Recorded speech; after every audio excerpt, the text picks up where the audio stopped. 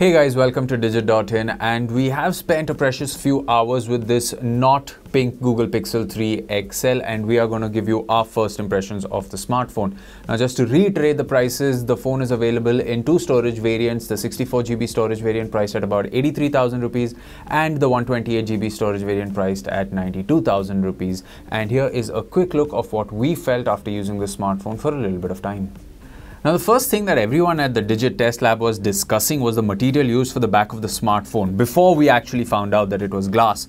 For a long time, people thought that it was polycarbonate or some other material. It didn't feel like glass at all, and it took us a while to believe that it was actually glass, and we also propped it on a wireless charger to check for wireless charging.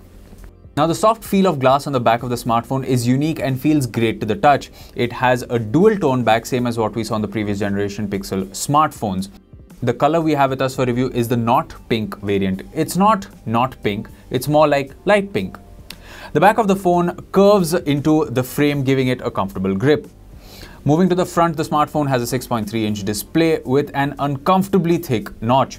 Unlike the iPhone that justifies the notch with its Face ID, the notch on the Pixel 3 XL has a second wide-angle camera for clicking group selfies. This isn't the first time we've seen a dual camera set up on the front of a smartphone. But since this is a Google camera, we would like to give it a thorough shot before commenting. One thing we did notice up front is that the front camera definitely smoothens skin tones in portrait selfies.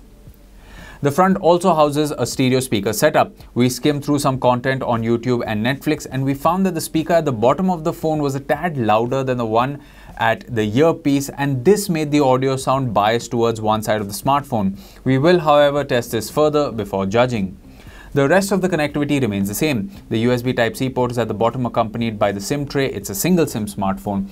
There is no expandable storage, but there is free unlimited online original quality storage for photos and videos uploaded from the Pixel 3 phone to Google Photos till January 31st, 2022. You have the power button and the volume rocker on the right, exactly where they were on the Pixel 2. Now, the 6.3-inch form factor makes the device easy to hold in one hand, but you won't be able to reach all corners of the display. As far as the notch is concerned, it is rather big and can get annoying. While watching content, it won't come in your way unless you zoom in to YouTube videos. How this works with gaming and other apps is something we will tell you when we review the device. The Pixel 3 XL has a dual pixel 12.2 megapixel camera at the back and a dual 8 megapixel camera setup in the front. We will comment on the performance of the camera in our review, but we can tell you that yes, the front camera does give you the ability to fit more people in the frame. It is targeted at selfie lovers, and how well this works is another thing we will explore in the review. An interesting feature in the camera is Playgrounds, which essentially places AR characters Google calls Playmojis, yes, that's what they're called, in and around your surroundings while clicking an image. These Playmojis also interact with you by mimicking actions or making familiar sounds. You could have Iron Man, for example, be a part of your selfie posing next to you.